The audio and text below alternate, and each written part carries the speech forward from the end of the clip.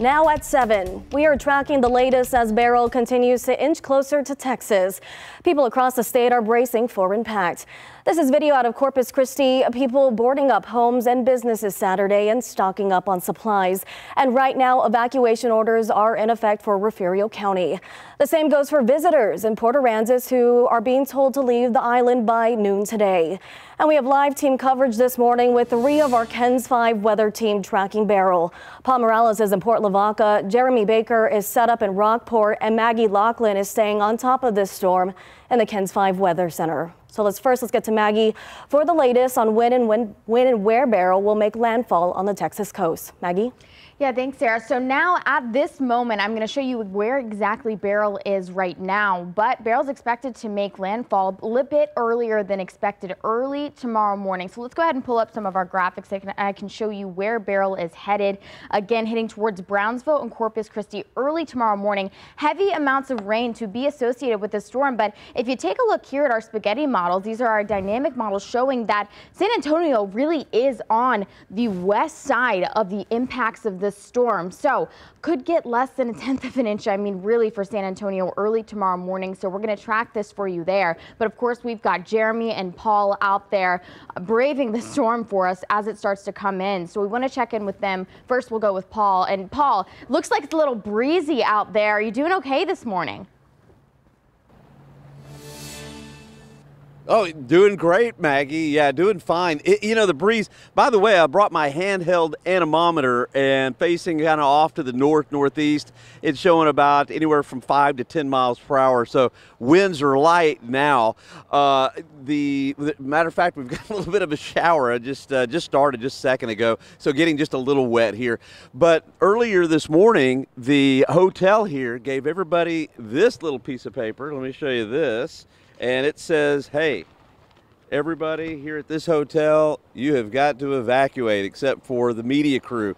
So they're taking it a little bit more serious here in Port Lavaca. I asked a few folks this morning, hey, what'd you think about having to leave the hotel? And the ones I talked to said, well, we're going to leave anyway. You know, we're getting out of here. So now we'll just have to have a little bit of a waiting game. Really quick, though, I want to tell you, now I'm not comparing this storm, Beryl, to Harvey, but I was at the exact spot when Harvey hit. There was a 10 to 11 foot storm surge. All right, here's where Lavaca Bay is right here, right? And we've got a nice wall. With Harvey, the water where I'm standing would be up to about my neck, about here. It's about 10 to 11 feet. And that's about a 6 foot difference here. So let's say that we did see a 4 foot storm surge here where I'm standing. It probably wouldn't even breach this wall. So there should be a lot of difference between Harvey and Beryl. One thing to watch for, though, is a little bit later on this afternoon. If Beryl really starts cranking up, and especially tonight, there is a possibility, most of the really good computer models, every one of them is saying that there's going to be intensification just before landfall. Now, how much intensification? That all depends, but it looks like the wind shear is going to relax.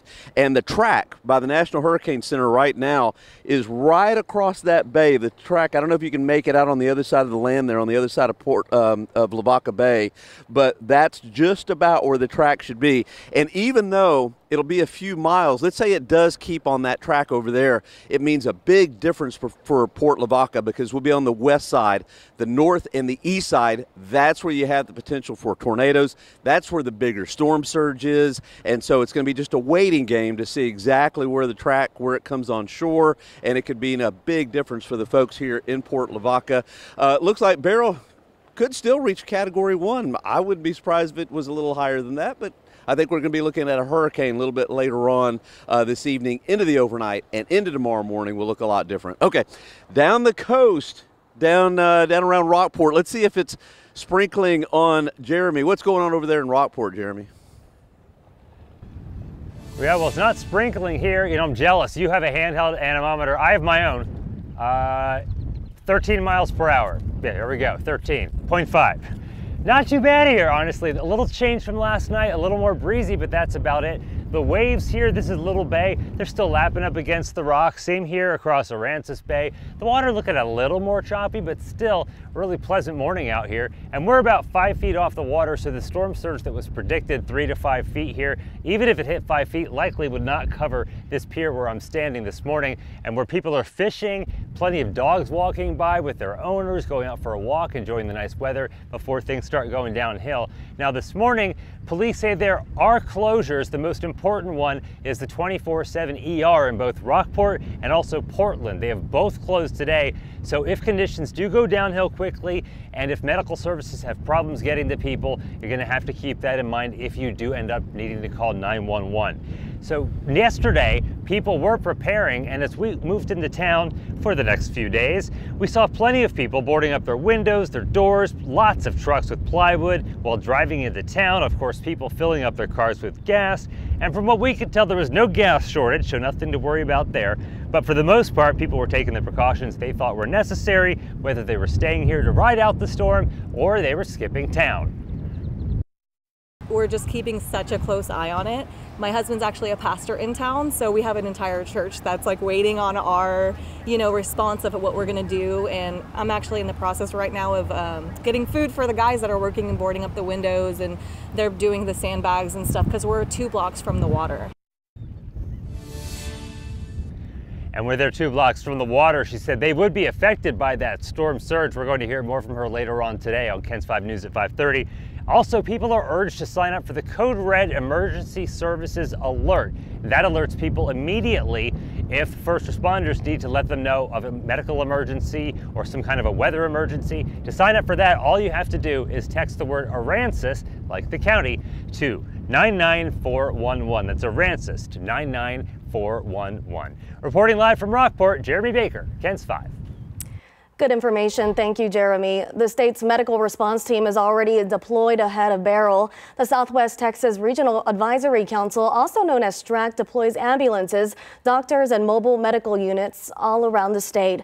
From active shooter situations to COVID to hurricanes, STRAC is always working to make sure the state is ready, working with the Texas Department of Emergency Management.